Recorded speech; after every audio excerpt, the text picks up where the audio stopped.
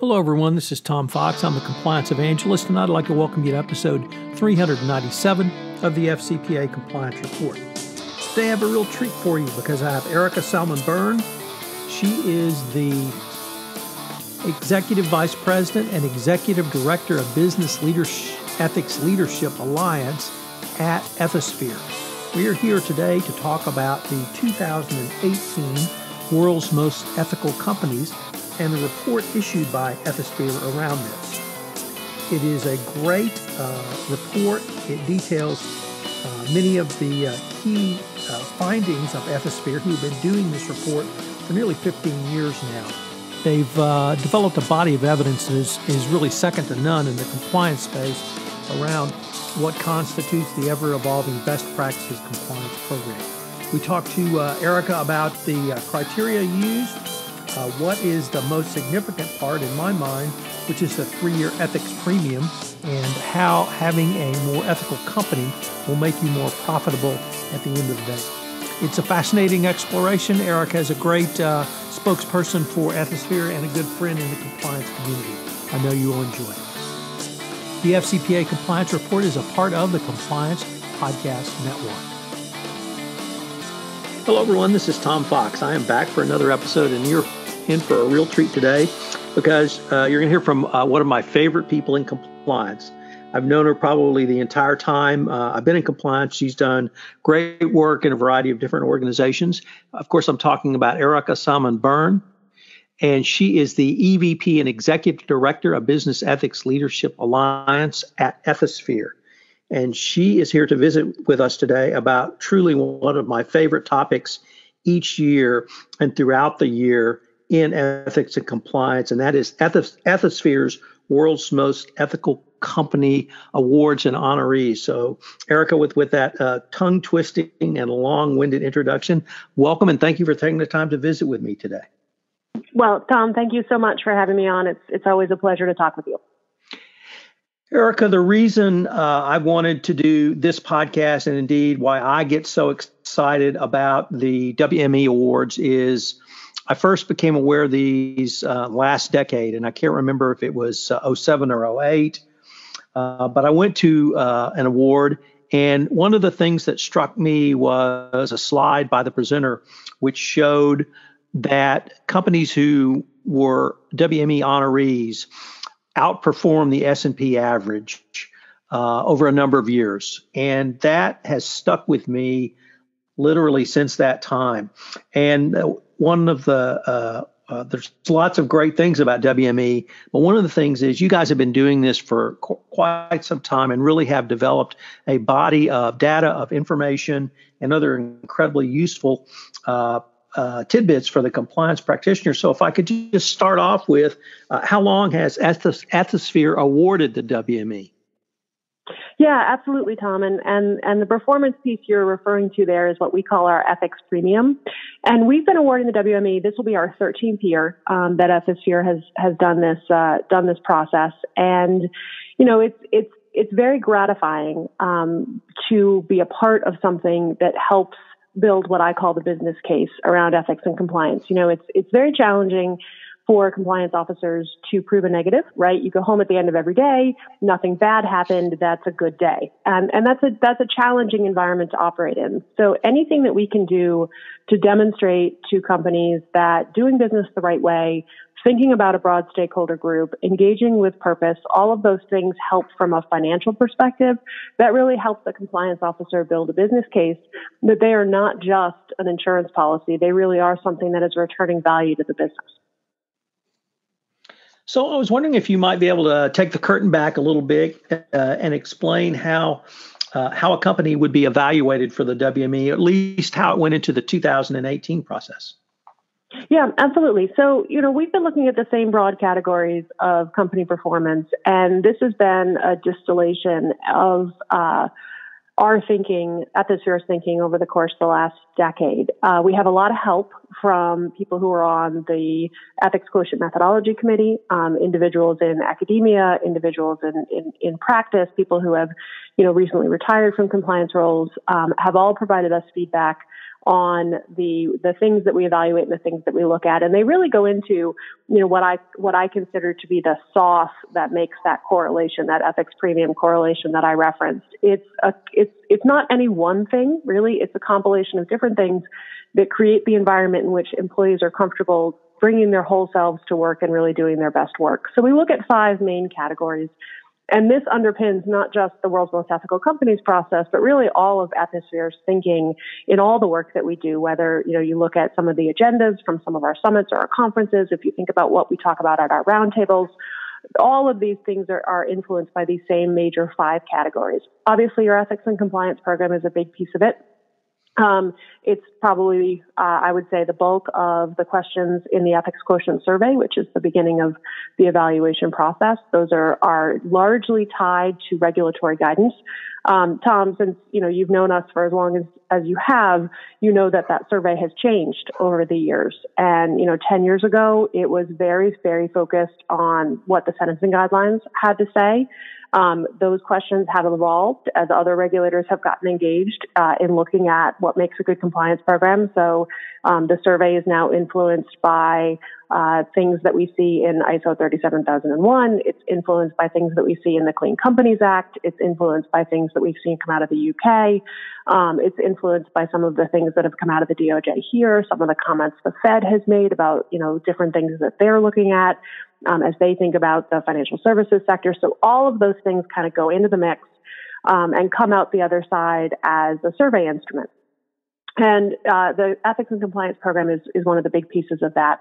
We also look very, very hard at governance. And really, when we're thinking about governance, what we're focused on there is primarily how do you make sure that your board is engaged in its oversight responsibilities, whether you're public or private, and there is a difference, depending on your ownership structure in terms of how the survey itself works. But whether you're public or private, the responsibility of the board is to make sure that they are effectively engaged in oversight and helping the company mitigate its risks in the interest of all of its various stakeholders, whether it be shareholders or, some of the other stakeholders that are interested in the performance of a given organization.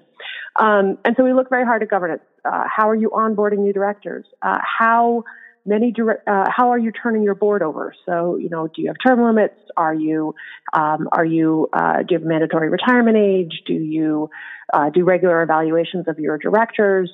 How many directors have been on your board for more than 15 years, right? There's a lot of research out there showing that the influx of fresh blood into the board is a component of robust board performance. So we look at governance, that's 15% of the score. We look at how you engage with your communities. So, how are you thinking about the communities that you impact? How are you thinking about your employees? How are you thinking about your various stakeholders? Are you building value in your supply chain? So, we all know that third-party risk is a significant area of exposure for a lot of organizations, but many companies are now starting to respond to that by saying, okay, you know what? We're not just going to try to mitigate risk with contract provisions, right, which end up with us litigating after the reputational harm.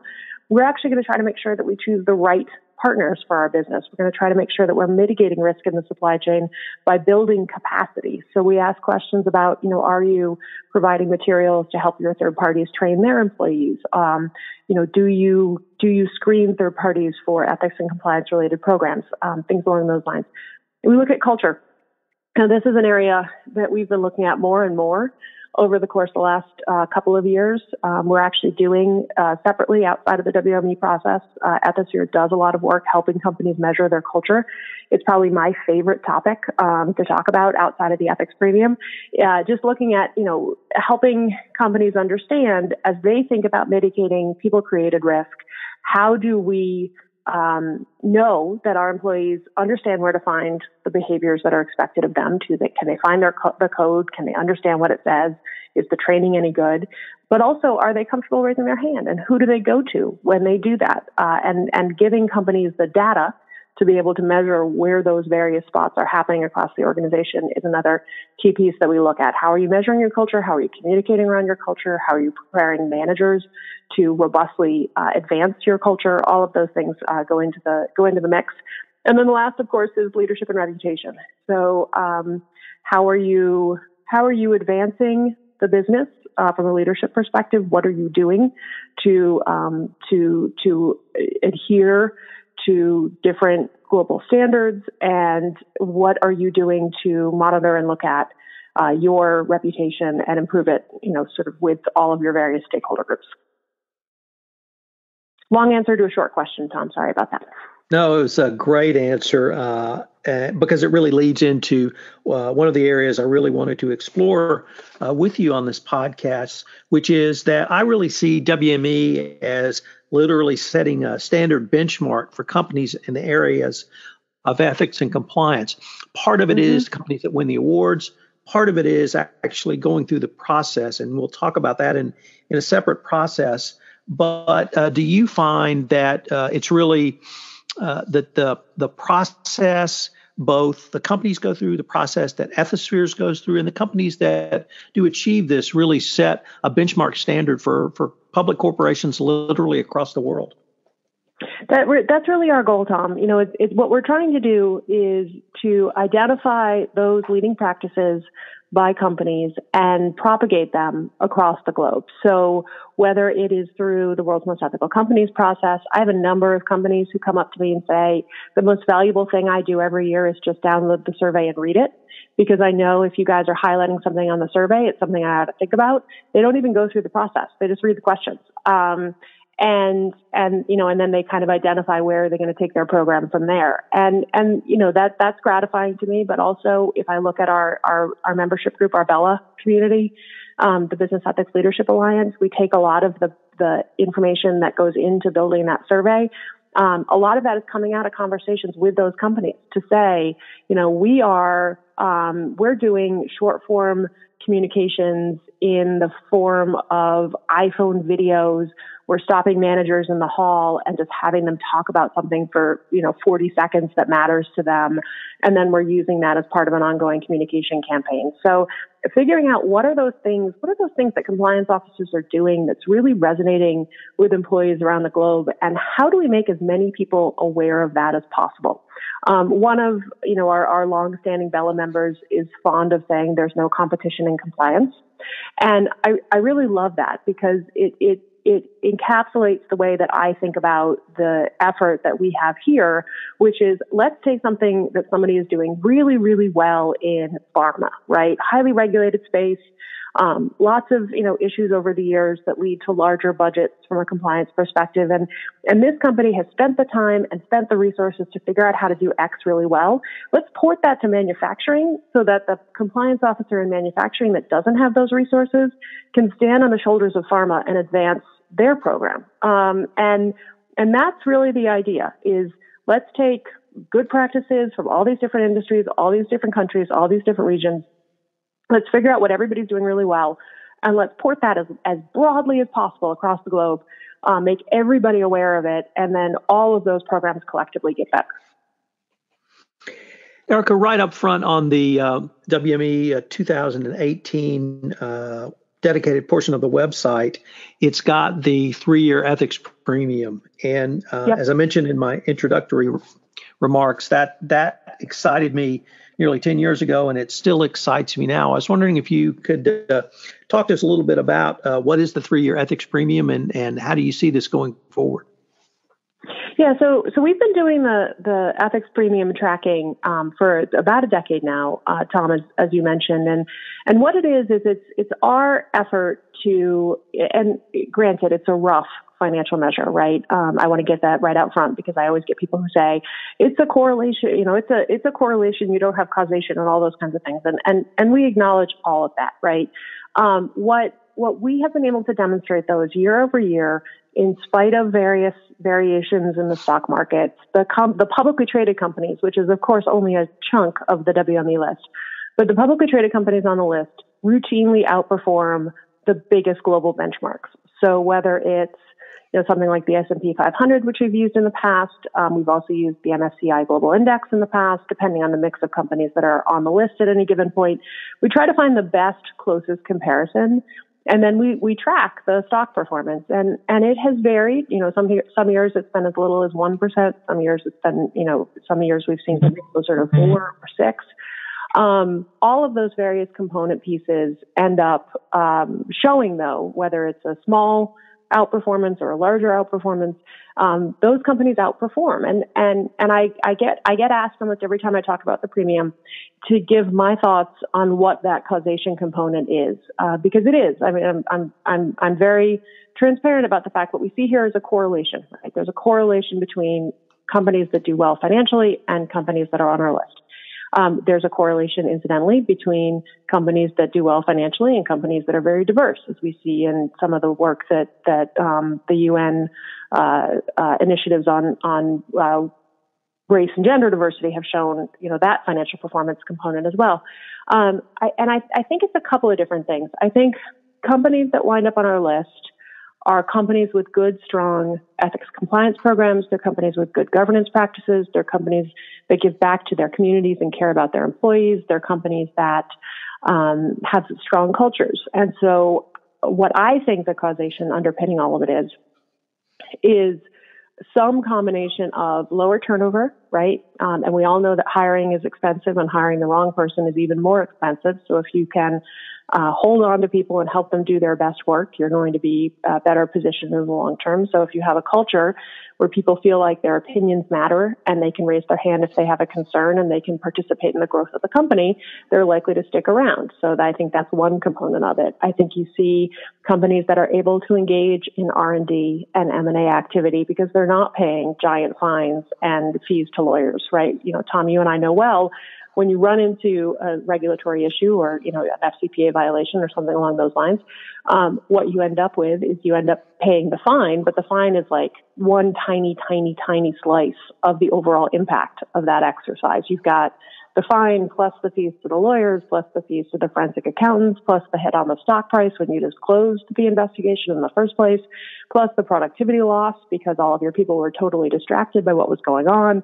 And all of those pieces are tremendously expensive for an organization. So if you avoid that, well, just think, what can you do with those resources that your, competitor is spending on that FCPA investigation? So I think it's a combination of all of those different pieces. You've got dedicated employees that feel good about going to work there, that can raise their hand when they have a concern, they can raise their hand when they have an idea, right? Because it's not, one of the things that I always encourage compliance officers to think about is a speak-up culture is not just a speak-up culture for issues, for compliance and ethics issues, right? A speak-up culture is a speak-up culture for compliance and ethics issues, for quality concerns, for challenges with a client, for new product ideas, for process changes. If I'm comfortable raising my hand and speaking my mind, that applies well beyond the ethics and compliance program. And so I think, the causation underpinning that correlation is some mix of all of those different components that allow those companies to outperform their competitors. So one of the, I did want to ask, were there any common themes that you or your team saw in this year's, the 2018 WME honorees? Yeah, and Tom, this is one thing I definitely want to highlight for any of your listeners who are not aware of this particular work that we do every year following the announcement of the list. So sometime in March, usually, we release a report, and that report is our insights from the data, from the process that we went through, different trends and themes and things along those lines. And we usually pick 3 or 4 things, big themes out of what we saw in the data. And that report is open and available to the public. You can go ahead and download it from our website. And it is one of my favorite pieces of work that we do every year because it's really our opportunity to say, hey, here's what we see in the data. I think the one that I'm going to highlight for today's purposes, Tom, is one of the ones that I've been talking to companies about a lot. And that is, how are companies encouraging employees to speak up, and what are they doing to prepare their managers to hear that information? So one of the things that we see, for example, a lot in the data is companies that are looking more and more closely at how they empower their managers. And this makes sense, right? If we look at at who I'm most comfortable raising a concern with, the likelihood is that I'm going to raise that concern with my manager, right? That's the person I go to with a question about work. That's going to be the person I go to with a question about gifts and entertainment. And what we see when we look at our culture data is we see a pretty strong correlation between managers that are prepared, that get training, they have resources, they understand the role they play in the program. Those managers are much more likely to have employees come to them and then to have those employees be happy with how that process went. And so companies are looking very hard at how am I training my managers? Am I giving them the right resources? Am I talking to them about what retaliation looks like from the employee's perspective? And then how am I following up with people on the backside of that investigation? So this is a really interesting thing that we've seen over the course of the last couple of years is companies trying to be more and more transparent about the investigation process. We've done a really good job of making that box as black as possible. Something goes into that box, mysterious stuff happens in that box, something comes out the backside of that box that if I'm the person who had a concern about my colleague, I have no idea what happened. And so companies are trying to make that box at least gray instead of black, if not even more transparent.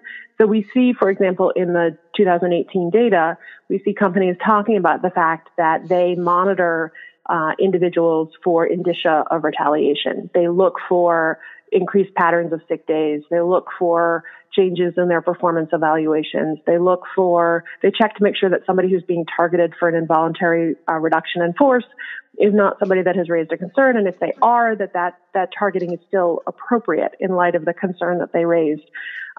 We see companies having a portion of their investigation process being to follow up with the reporter, if known, and any material witnesses in that investigation to say, thank you so much. The information you gave us is a gift. That's how we're thinking about it. We can't necessarily tell you what happened, but we looked into your issue and it's been resolved so that at least they know the investigation is closed. We see companies looking at the extent to which they're able to share their investigation data. This is something we've seen over the course of the last couple of years, but it's been increasing. It used to be that the only people who knew about the hotline statistics and close rates and how long it took to close an investigation was the board of directors or the committee, the oversight committee of the board, the management team, and the people in the compliance function. Well, now companies are saying, okay, how can we share that more broadly? How can we share the stories we learned more broadly? How can we make people understand that these things really do happen here and we take them seriously? And so that sort of transparency campaign to try to address feelings of organizational justice disparities, all of those things are things that we've seen in the data over the course of the last couple of years, and I think it's a really encouraging trend. So one thing I've always been curious, Erica, there have been companies on the list that perhaps are under an investigation. There have been companies on the list that have gone through certainly FCPA, but even other types of enforcement actions. There have been reputational issues that have cropped up over the last 13 years that have shown up for companies on the list. Can you explain why a company who might have gone through such an issue could still be at least eligible for a WME? Sure, absolutely. So, we have a 5-year look back. So we, from a reputational perspective, we look back 5 years from any given review period. We don't really start that look back until an issue's been resolved. So if there are outstanding allegations, we wait for the actual resolution of those allegations. So we wait for the resolution of the investigation. We wait for, the resolution of the litigation, whatever the case may be. And then we balance that against all of the other components that go into the evaluation process. So it's not necessarily a situation where something is going to automatically exclude you from the process. As you know well, Tom, some of the very best and most strong compliance cultures are built on the ashes of a challenge, right?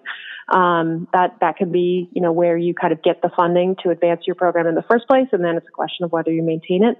So we wait for that resolution. We look at what else the company has done and what might potentially counterbalance that resolution, and then the review team makes a recommendation as to whether or not that company belongs on the list. So, if you've had a challenge, if you've had an issue, the question we always ask is how have you addressed it? How have you resolved it? What have you done about it? If you become a recidivist, right, there's a repeat issue that becomes a bigger concern to us. And it's part of the reason you see the variation in the list year over year. Companies moving on, companies moving off. A lot of that is the result of people who have had an issue and that issue has been enough to not outweigh the strengths of the rest of their program. So in another podcast, I'm going to visit with Doug Allen a little bit about the WME application process, but I was wondering if you might give a few words from your perspective on the internal evaluation process. How do you go about it? Who looks at these things? Can you maybe pull the curtain back just a little bit? So I am not part of that review process. I'm not the best person to necessarily fully pull the curtain back. I can give you my perspective. I am a part of the team here that does the EQ evaluation process every year because I spend so much time talking to companies. I have a lot of thoughts about how to update the survey. So I'm going to tweak your question a little bit, Tom, and talk about how we update the survey every year because I can speak to that from personal experience. Right. So the EQ process, we're making notes all year round about, what it is that we want to add to the survey. What is it that is no longer a leading practice? So 2019 was actually a year where we made a lot of changes to the survey. The survey had been pretty steady for about three or 4 years before that. We'd made some minor tweaks to change the wording of a question when somebody didn't necessarily understand exactly what we were targeted at. If we get that feedback from companies, 5 or 6 or 7 or 8 companies say, what do you mean by X? We look at it and we say, oh, well, maybe we weren't quite as clear as we could have been. So we definitely changed, we did those changes over the course of the last couple of years. The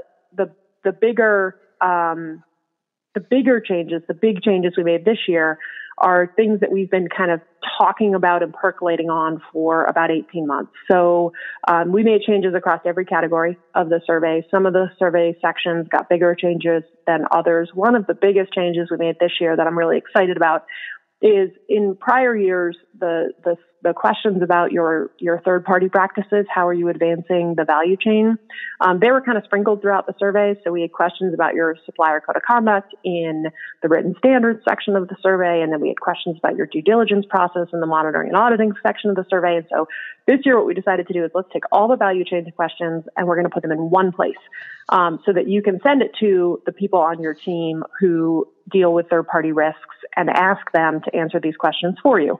Because, we know that very often when you go through the survey process, you're pulling information in from all these different functions across the business. So we've been making notes over the course of the last 18 months, as I mentioned, looking at things that we wanted to add to the survey to measure, looking at things that 100% of companies said they were doing. If 100% of companies are doing something, it's not, we're not pushing the envelope any longer. It's, sort of a standard practice. So some of those questions got dropped from the survey, and we're just going to assume that everybody has a code of conduct for it. That's not in there. That's still in there. But I'm trying to think of another better example of something that everybody was doing. That everybody was providing communications to high risk individuals that interface with third parties. 100% of companies that have a government and FCPA related risk, we're training their people on that issue. And so that's not really a question that we're asking any longer. So we looked at that. We talked to the methodology committee. If anybody's curious about who's on the methodology committee, we're very public about that. It's on the website. And we got feedback from all of these different individuals that provided us ideas of ways that we could really change the survey. We added questions about whether or not you, as the head of the ethics and compliance program, are meeting an executive session with your oversight committee. We added questions about root cause. So are you doing root cause analysis on your investigations? Are you doing them on all your investigations or just some of your investigations? So all of these different, sort of new ideas are embedded in the survey now, and I'm super excited about what we're going to see as companies start to respond to it. And, just stay tuned for next year's data insights report, because I think it's going to be a blockbuster. Erica, unfortunately, we're near the end of our time, but I was wondering if any of our listeners wanted more information on the 2018 WME honorees, where could they go? So definitely follow us on all of our various social media outlets. Like you, Tom, we're active on Twitter, so you can find me at Salmon Byrne. You can find Ethisphere at Ethisphere. You can find the data insights report that I've referenced for the 2018 company grouping on our website. Go ahead and download it. Tom, I think you would agree there's some interesting data points in the report itself, which we're excited about. And then you can always also follow us on LinkedIn. We have a company LinkedIn page, and we're very active posting what we're up to, some of our different research pieces that we're coming out with. There was a root cause analysis piece of research that we came out with earlier this year that was a lot of fun. So if any of you are not currently following the thought leadership that we're doing, those are a couple of ways for you guys to get engaged. And I would just certainly add that any listener who does not follow Ethisphere needs to do so after they finish listening to this podcast. Erica, as always, it's been probably much more fun for me than for you, but I want to thank you again for taking the time to visit with me today. Oh, it's absolutely my pleasure, Tom. I look forward to this every year. Hello, everyone. This is Tom Fox again. I hope you've enjoyed this podcast episode of the FCPA Compliance Report. I know I certainly enjoyed visiting with Erica today. We're going to link to the Ethisphere report that she referenced throughout this podcast in the show notes. I hope you'll check it out. There's a ton of information in there. If you've never rated this podcast, I would greatly appreciate it if you would leave a rating on iTunes. It would help get the word out about the oldest podcast in compliance. This is Tom Fox. If you have any questions, you can email me at tfox@tfoxlaw.com. I hope you'll join me again next week for another episode of the FCPA Compliance Report. The FCPA Compliance Report is a part of the Compliance Podcast Network.